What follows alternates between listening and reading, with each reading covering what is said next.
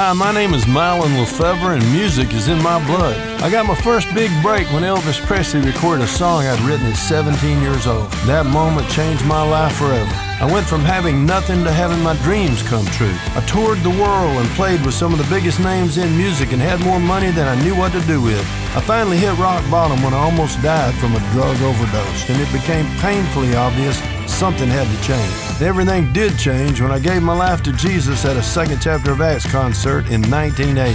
God instantly delivered me from drugs and totally turned my life around. I began to use my gift of music for the Lord and started a Christian band, Mylon and Broken Heart. It eventually grew to be one of the biggest Christian rock bands in the world at the time. We won several Grammys and Dove Awards, but most importantly, we led over 200,000 kids to Christ. Now, years later, I'm still living for Jesus, and my wife, Christy, and I travel the globe proclaiming God's goodness. I've been from rock bottom to the mountaintop, and I'm going all the way to heaven, so come on and join me on the road to freedom.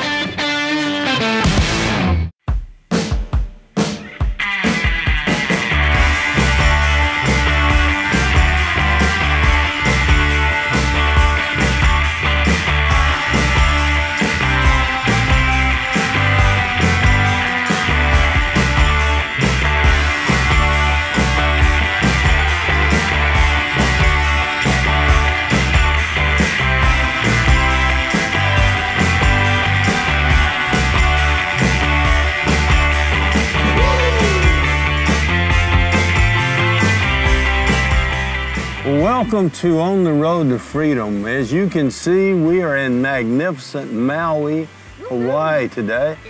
We are preaching over here next Sunday, so we came in early, and we're going to try to get, 12, 15 shows while we're here. We brought the crew with us. But today we want to share some information with you that we believe will change your life. Jesus said, if you continue in my word, and that's what we're doing today. We're studying the Word of God. He said, if you continue in my word, you will know the truth, and you'll be my disciples. And the truth that you learn and know and understand and walk in, it will make you free. Right. And that's the road to freedom. So welcome. We're so glad you came today. My name's Mylon. This is my wife, Christy. She's going to share some holy information with you today, and I believe it's going to make the quality of your life better, and that is the will of God for you today. Yes. And this show, it is for you. We desire that you would be free and free indeed. So today what we want to talk to you about is being free, set free from the spirit of fear. And I was remembering this story when I was growing up. My dad, if I ever got to whining too much, if I got to complaining, complaining about how hard my homework was, or I had too many chores, he would just look at me and smile, and he'd say, Christy, don't be a sissy baby. And every time he said that, I remember in my little childlike mind, immediately I would straighten up and think, I'm no sissy baby. And I realized all of a sudden, what was hard before, now, because I changed my attitude, now it seemed easy. Yeah. Now I could do it, I could handle it. I just needed, I just needed an attitude adjustment. Yeah. So today what I want to talk to you about is, don't be a sissy baby. And the thing, when it gets tough, hard. That's right. Because it does. On the earth, it gets hard someday. Well, Jesus said, in this world, you're going to have trials, you're going to have challenges. But according to Genesis 1:28, it says that we are created to have dominion in the earth, to have authority. It says, God blessed them and said to them, be fruitful and multiply, and fill the earth and subdue it, and have dominion over the fish of the sea, the birds of the air, over every living creature that moves upon the earth. Amen. So that's why, since we were born to have dominion, we are created to have dominion, when we're confronted with those words like wimp, coward, and sissy baby, the anointing within rises up against that weak mentality. We are no sissy babies. According to Romans 8:35, we are more than conquerors through Christ Jesus. Now this is so important for you to know, because in Romans chapter 8, verse 35, it says, who shall ever separate us from Christ's love? Shall suffering, affliction, tribulation, calamity, distress, persecution, hunger, destitution, peril, or sword? amid all these things, we are more than conquerors through Him who loved us. Because we are loved by Almighty God. We are loved by the Most High God. And He's the one whose power no foe can withstand. That's right. So I am convinced that nothing shall ever separate us from the love of Christ. And that's what makes us more than conquerors today. Let me say this to you. God is love. And when the love of God that she's talking about, it has been shed abroad in our hearts, the Bible says, Yes. by the Spirit of God. So you have within you not your love, but if you're a Christian, you have the love of God, who has all the power in the universe. And the thing about, the Bible says that love never fails. The reason it never fails is because it never quits. Yeah. It never is defeated because it never stops winning. It perseveres no matter what's going on. If it's hard, the harder it gets to concentrate, the more you have to use self-control. Yeah. The harder it is to forgive, the more you have to use self-control. But you make up your mind when God says to do something, it's the truth. And if I'll do things His way, I can forgive anybody. I've had people tell me I can't forgive them. That's not true. You just choose not to, but you can if you choose to. Yes. You have to have the grace of God to do it. You have to do it by faith in the beginning. But if you're willing and you make the choice to obey God, you can do anything. In fact, the Bible says you can do all things through Christ who strengthens you. And I've watched you do it many times. Go ahead, my love. Tell us how you did it. Amen. Well, and two, I just want to remind you, again, you are no sissy baby. You are more than a conqueror. That's right. Because Romans also says 8:31, if God be for us, then who can be against us? Praise the Lord. And you might be wondering where this teaching came from, and I just want to let you know, Mylon says that there's only one thing that gets me riled up enough where I am hollering at the TV like he does when you're watching football, when you're watching the Cowboys. Oh, if the Cowboys are losing, I holler at them. Right, you holler. He hollers at the referee for a bad call. So there's only one thing that gets me riled up enough where I'm hollering at the TV, and it's this scenario. It's when a family, a sweet couple, let's say a husband and wife are sitting on a sofa and they're watching a movie together, and all of a sudden the music changes. You know, you hear the Jaws theme. Oh, yeah. And you hear the bad guy, he's coming through the back door, right? Yeah. He's coming. He comes through the back door, they're unsuspecting. He pounces on the man and they begin to fight. Now the husband, he's fighting to the death to protect the woman he loves. And what's the woman doing? What you see her doing most of the time is she's standing in the corner just screaming. And crying. And crying and not doing anything to help the man she loves. Now, when I see that...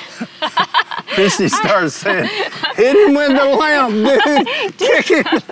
Jump on his... Really grab the frying pan, hit him over the head, do something, but don't just stand there and panic and terror and scream, not do anything to help the man you love. So that's where this teaching came from. We are no sissy babies. That's right. We are strong in the Lord and in the power of His might. As anointed as they believe they are. Yes, and so really this perception of are women really the weaker sex, I would like to address quickly. And it says in 1 Peter 3:7, it says, in the same way you married men should live considerately with your wives, with an intelligent recognition of the marriage relation. Yes.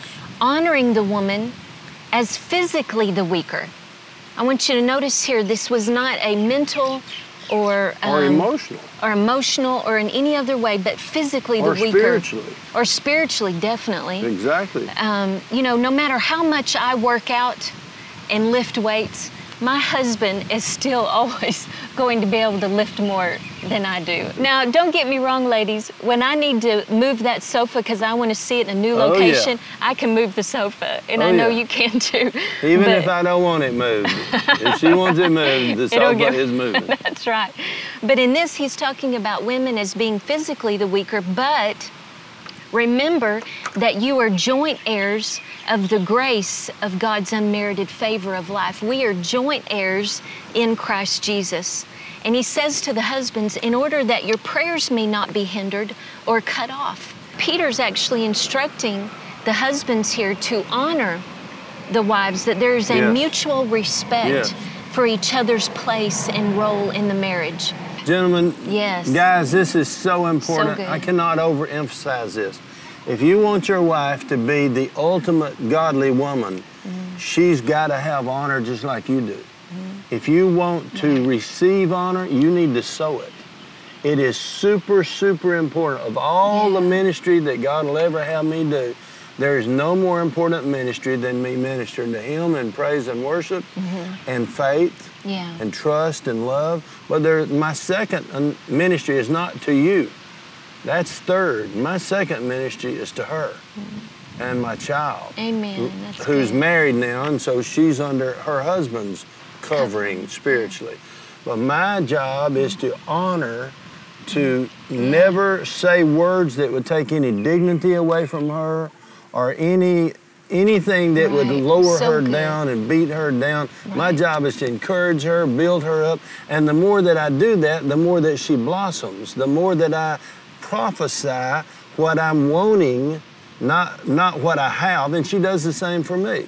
I'm a guy who needs to change and grow in a lot of areas, but she doesn't put me down for missing it.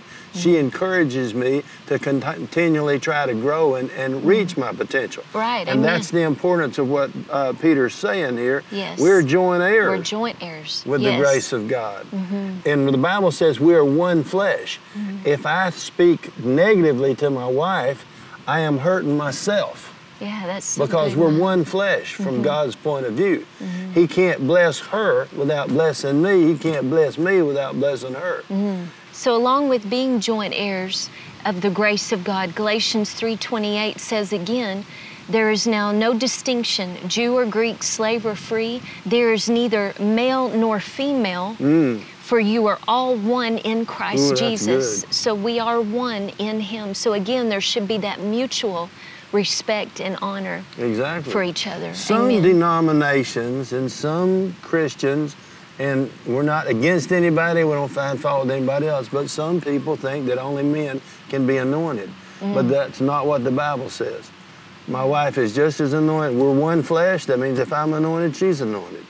If she's serving the same Christ and she's reading the same word and we're in agreement about it, she worships Him with all her heart, what she says is just as anointed as what I say. When he talks about the joint heirs of grace, he talks about the unmerited favor of God. Yeah, amen. That's so good.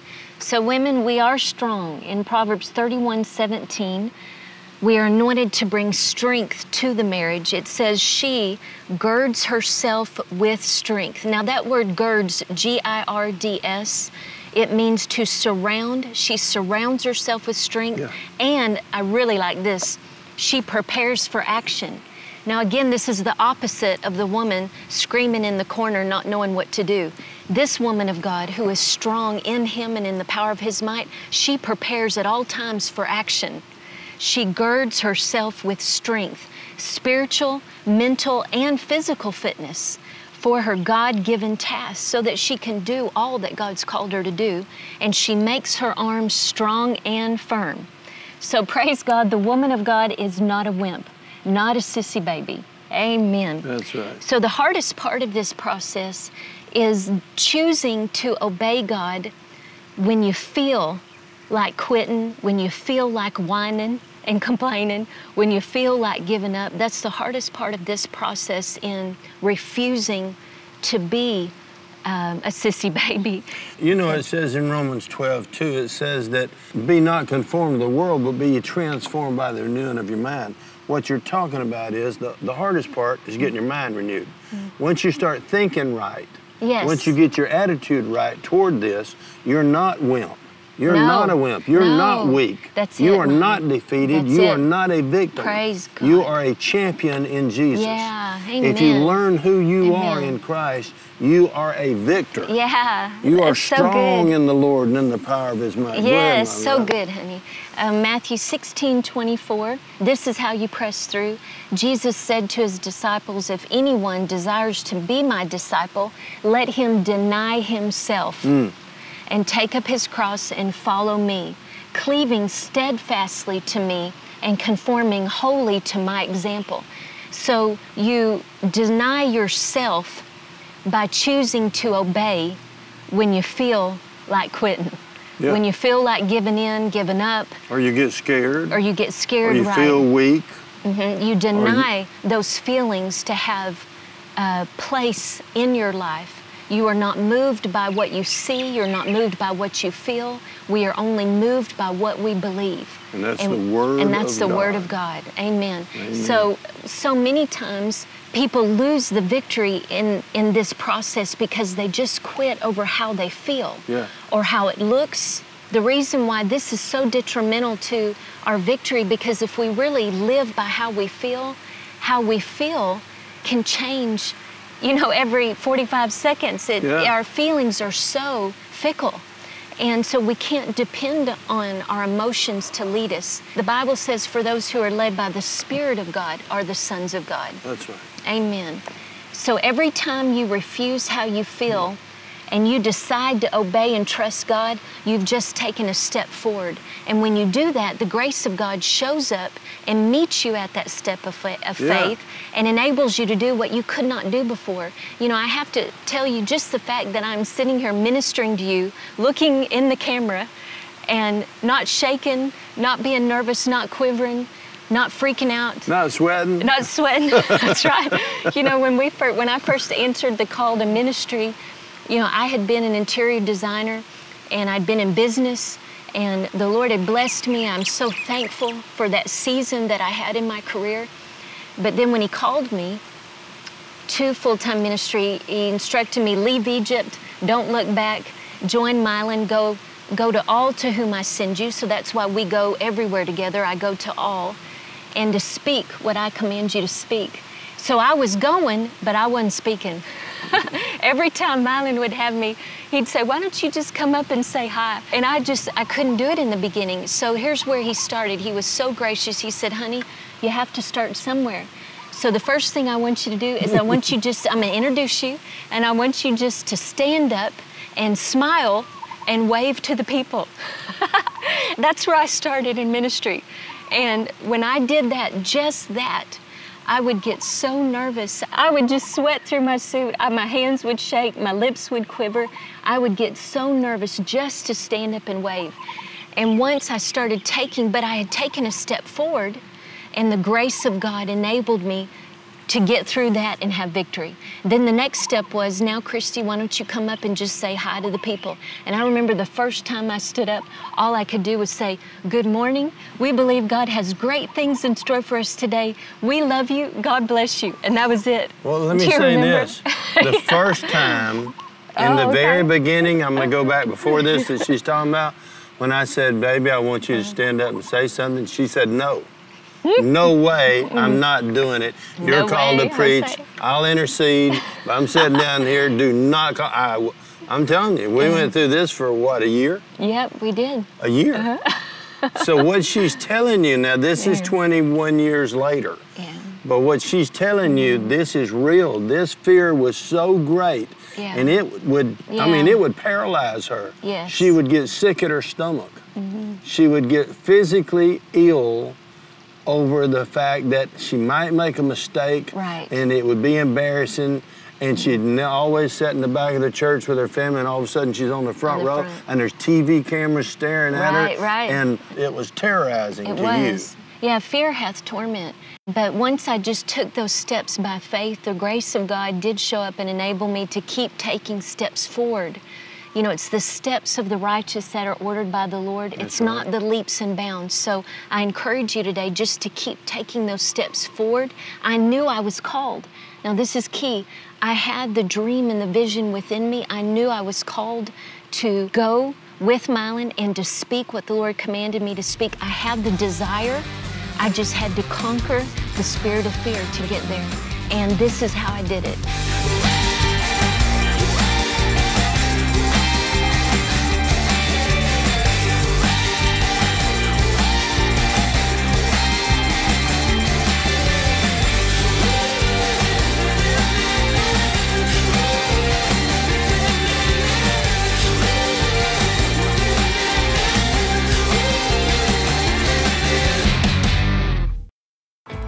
Well, you've been hearing our great teaching on Don't Be a Sissy Baby. And ladies, I want to encourage you again that we are more than conquerors in Christ Jesus. And I have a powerful testimony I want to share with you from a Team Milan member in Alabama. And she writes, I am so thankful for Christy's teaching on Don't Be a Sissy Baby. I listened to it daily during my second pregnancy. I was carrying a very large baby boy, and he was very painful to carry towards the end. I listened to the teaching and I wrote down all the scriptures. Wow, that's important for all of us to do. And I quoted them during the tough times. On October 2nd, I delivered a beautiful 9.5-pound baby boy without being a sissy baby.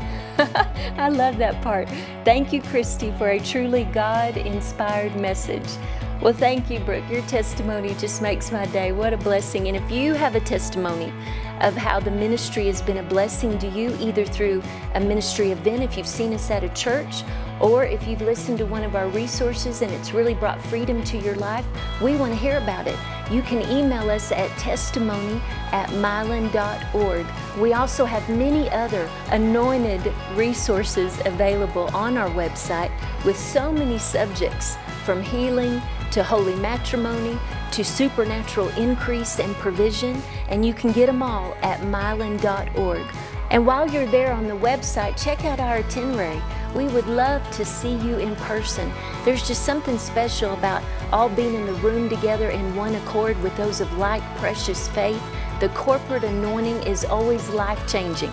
Where one can put 1,000 to flight, two can put 10,000. So we want to see you live. Check out our itinerary and come see us soon. And ladies, keep trusting God and you'll never be a sissy baby.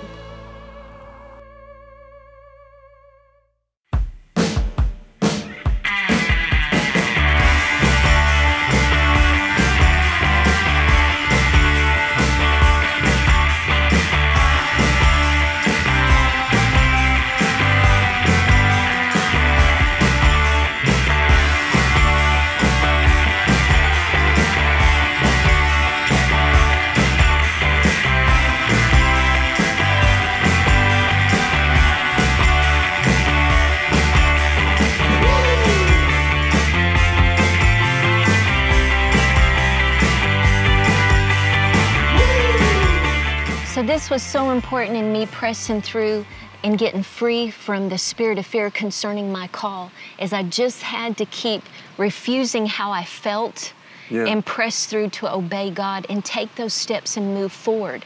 In order to move forward, you can only do that by faith. Fear draws back, but faith will always move you forward. And faith is what pleases God. It's impossible to please Him without faith. So it will require faith for you to press through and take those steps. And when you do, you got to do something about what you believe, because faith without works is dead. So every time I stood up, I was using my faith in obedience to the Lord and pressing through how I felt to obey God. And when I would do that and take that action, just that step to stand up and go to the microphone was a big step of faith for me. But the moment I would do that and press through, the anointing would show up, God's grace would show up and enable me to do what I couldn't do before I stood up. You can do all things. Anything that God calls you to do. That's it. That is in the Word of God. Yes. That He says, do it this way. You can do that through Christ, the Son of God, the King of Kings, the Lord of Lords, will strengthen you if you're willing to just take a step of faith. All that means is I believe because God said I can do it. Here's what a step of faith is. I don't know how to do this. When God called us to do this TV show, we don't know anything about a TV show. I'm 73 years old, dude. This is a step of faith. I'm not a spring chicken. But we are taking a step of faith because we believe we can do anything God calls us to do. And the scripture God gave me, I just want to encourage you in this as we close. 2 Corinthians 3:5-6 says, my sufficiency is not in myself. Yeah. Hallelujah. Thank you, My Jesus. sufficiency is not in an education whether I'm male or female, the color of skin I have, my sufficiency is not in myself, but my sufficiency is in Christ Jesus. Amen. For it is He who has made me an able minister of the new covenant. Yes. So every time I would go out, I would confess those scriptures. I would speak the word over my mind, over my emotions. And then as I took that step of faith, praise the Lord, He showed up. He's so good. Amen, amen. Well, man, I hope you've enjoyed. Obviously, we've got some more of this, and I believe we're going to have to do another show. I think so, love. yes. I think you're about halfway there. So there's going to be, we'll start next week on the other second half of this. And we're so glad that you came and allowed us to share Jesus with you today. We love you guys. We'll be praying for you.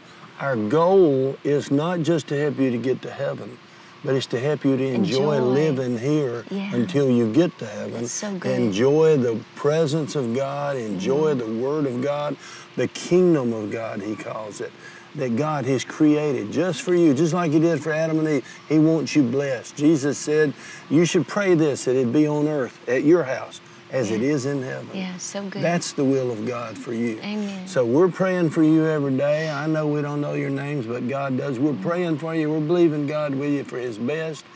And we're going to keep doing that. If there's anything we can do to help you, we have a daily devotional, Church on the Run. We have this TV show. We have a monthly letter. That all of it's free. Yeah. We just want to, we've been studying the Bible so that we can help you to understand it so that you will be free and free indeed. Amen. So we'll be praying for you until next week. Please tell all your friends and family to join us. And very soon we'll meet you here on the road to freedom.